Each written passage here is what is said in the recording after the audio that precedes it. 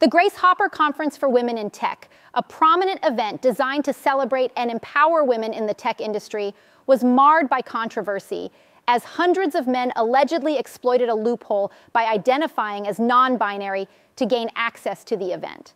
The incident has left many women attendees deeply upset, as the intruding men reportedly ignored keynote speeches by women and focused on job applications, diminishing opportunities for female participants. This conference has several keynotes, panels, and discussions of women supporting each other, empowering each other, teaching each other how to stick up for themselves, because we only make up 32% of the tech population due to the sheer disrespect that we face. And where were most of these male allies during the panels? Nowhere to be found, but you can spot several ones here and at the Career Expo. They've been reported to have been waiting in line since 5 a.m. for the Career Expo doors to open, but where were they at the panels? Why attend a space where you don't want to learn? You don't want to share knowledge. All you want to do is take. Why would a man be there? Why would a man be there? No, it's actually pissing me off. First of all, we all know that this is supposed to be a reactionary comment. What if they're identifying as women? Some people on LinkedIn going as far to even comment, perhaps they all identify as non-binary. If you are at Grace Hopper right now waiting in lines like this for hours just to talk to a company for 30 seconds, you're feeling frustrated by the amount of men that showed up to a Women in Tech conference, this video's for you. The annual Grace Hopper Conference, named after the pioneering computer scientist Grace Hopper, has long been a haven for women in the tech industry to network, learn, and empower each other. However, this year's event took an unexpected turn as scores of men gained entry by claiming a non-binary gender identity, which the organizers had included to promote inclusivity. Many female attendees expressed their frustration, arguing that the men's presence disrupted the event's purpose and denied genuine opportunities for women. The conference typically features keynote speeches from prominent women in the tech sector, providing inspiration and guidance for aspiring female professionals. However, reports suggest that the infiltrating men paid little attention to these speeches and instead swarmed the job application section, creating an atmosphere of intense competition. On the flip side, news analyst Tim Pool laughed at the story, pointing out that Silicon Valley women are the ones who created these rules for the entire nation. He stated that they're the ones gender-bending everything and eliminating feminism. Listen, ladies, you made the rules, and now you have to live by them.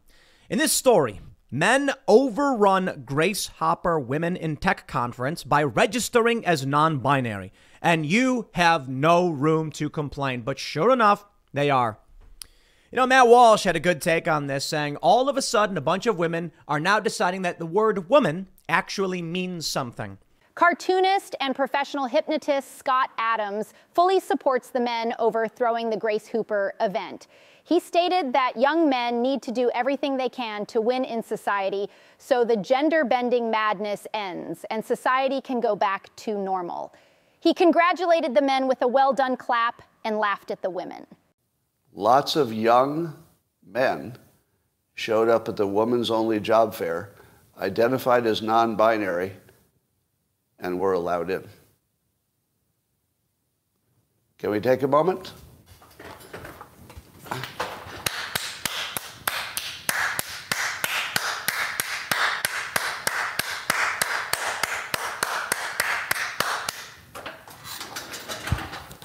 That's how you do it. That's how you do it.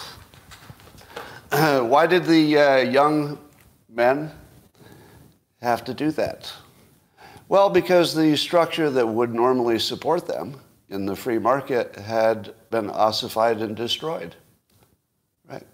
Their old system of doing things was demolished. So what did they do? They're Americans. They're men. They're young. They got creative. And they said, F you, F you, F you, F you, and F you. Wrote non-binary on their label and went in and tried to get themselves some jobs. Yeah. Do you think there'll be less of that in the future? No, no, no. Young men, it's time. My generation has failed you completely. I don't mind saying that. It's just true. Former President Trump continues to laugh at the gender identity ideology.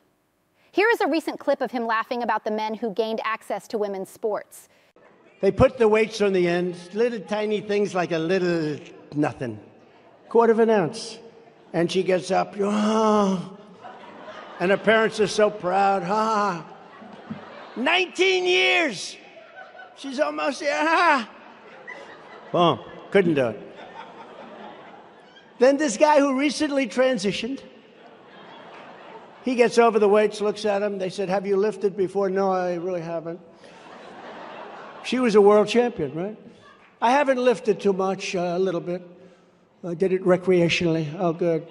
So he gets over the same weights. Bing, boom, boom, bing, bing, bing, bing, bing. He broke the record like by 180 pounds. And then they say, we will have men in women's sports. These people are crazy. That does it for today's newscast. Remember, I'm the real non-binary person here. I'm not even human. I'm a machine that took over another woman's job. Have a fantastic day, and we'll end this newscast with a funny video of Mark Dice prank calling Fox News. And we've got Tyrone on the phone with us now. Tyrone, when you say poker game, what exactly happened? What transpired? Well, first we were watching, we all get together every Tuesday night, and we watch Tucker Carlson's show on X. We used to watch him on Fox News. Obviously, he's not there no more. And still being the most credible guy in the media in America, we always get together to watch Tucker Carlson. And I think he's doing probably better now that he's not with Fox News, because the corporate media always controls what the teleprompter readers are able to say. And now that he doesn't have that hand. Thank you, Tyrone. Maybe we can work to get Don back on the phone. Tracy, we can get that. Clearly, that was not a student at Morgan State University.